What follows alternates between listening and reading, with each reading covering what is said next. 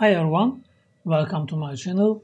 We continue to speak about React hooks and React context. In this lesson, we will make delete functionality of our application. When we click this garbage icon, we want to delete related employee. Let's go back our code, and here let's go to our employee context. What we speak about employee context.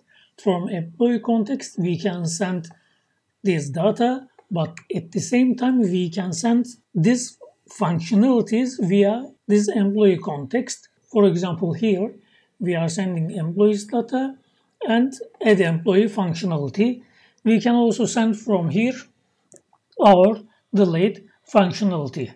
So let's write here delete employee function const delete employee. In delete function, the most important issue is the catch ID of employee which we want to delete from our list, and then we will filter this list with other employees. Let's take ID as a parameter here and write arrow function, and now we will set again our set employees. We will filter our list with other employees. IDs of other employees are not equal the ID of deleted employee. We will write this like that: employees list dot filter, and this filter will run to us employee. This employee's ID, employee dot ID, will not be equal the deleted employee, and the ID of is deleted employee this ID.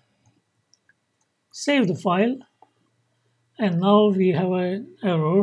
This will be employees. Save it again. Okay. Now we have to also send delete employee function via provider. We'll write here delete employee. Save the file. Okay, now everything is working. Now it is time to call this delete employee function from a component which we want to use it inside of component. For this we will call it this function from employee.js. So we came to employee.js, and here first we will convert these links to the buttons. For this reason I will write here button tag and later close button tag here, close it, and then we don't need this href attribute. And for class name we need btn class and text danger class, and then btn dash act class. This btn act class will be our custom class, and let's copy this for the link. For edit link, paste here. For edit link, text danger will be text warning. This class is text warning and text danger for these icons to catch these colors of these icons. And then tap here. Later I have to close this edit button also. Save the file, and let's go our application. And now our button is under each other. For this reason, let's go to index.css, and here inside of index.css, last has to be 150 pixel width, and also I will add here my custom class like dash btn dash act open parentheses, and here I want padding is 4 pixel. Save the file, and now our icons are side by side. Let's go back our code, close this index.css. Now I will add onClick event to our button, this delete button, and this onClick event will fire delete employee function. Let's go here and come button onClick event on click, and this event, what we said, will fire automatically delete employee function, and this employee function will take one parameter.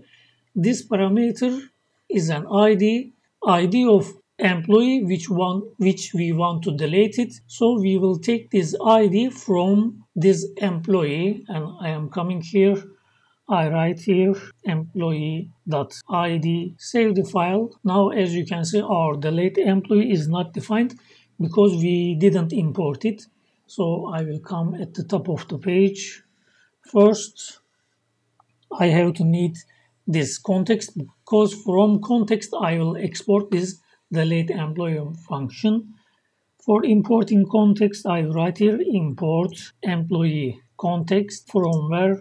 From /up directory, up context directory.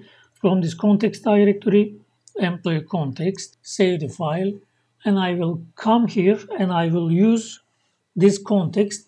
Of course, to use a context, I need also use context hook. For this reason, I will import use context from React module. Okay, now I can use our employee context. I came here and I am saying const, I am extracting here const delete employee is equal use context, and this context will be employee context.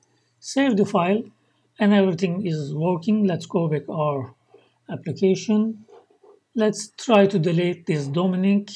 I click this garbage icon, click it, and now as you can see, we successfully delete our employee. Let's open our console if we have any error. In console, we don't have any error.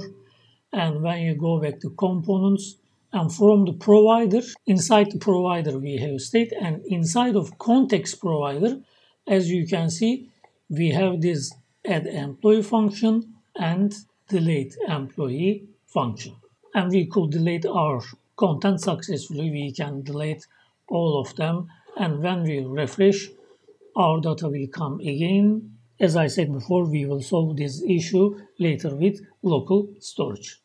This is the end of today's lesson. In the next lesson, we will continue to speak about React hooks and React context.